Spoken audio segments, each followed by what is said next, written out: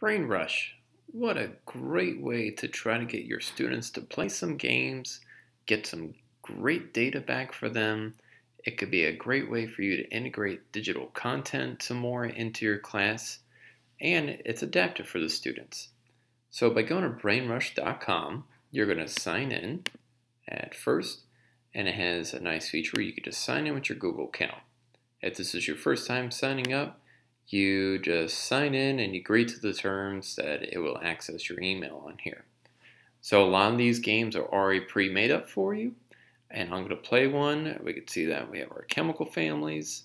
This one's actually made by the Brainrush people. So this type of game has some interactive areas by clicking on hotspot. So I'm going to play it,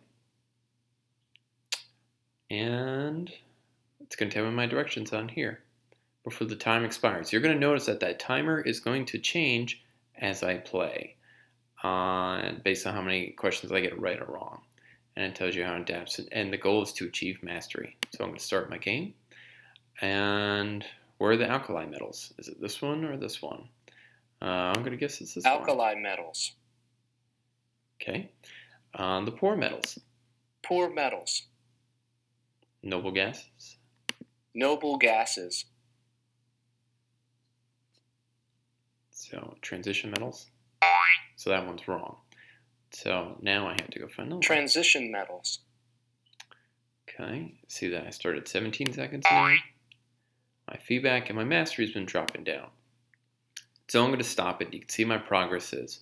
What if you were a teacher and you want to assign this? So let's say if I go to learn, and it just tells how I'm inviting, rushing, and what I've mastered. So this basically keeps track of all my progress.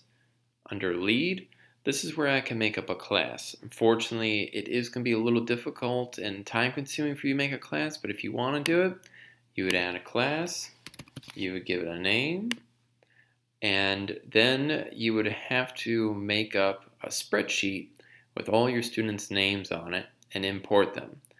Unfortunately, there is no Google Classroom integration or anything like that.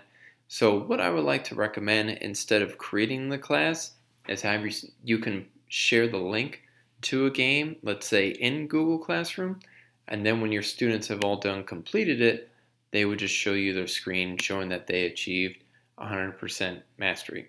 But they have lots of great topics that you could search for, and they have a library of some great resources. If I did this one on Greek gods, this is a flip card game. There's a lot of them there in this flip card game, so you can share it like this way.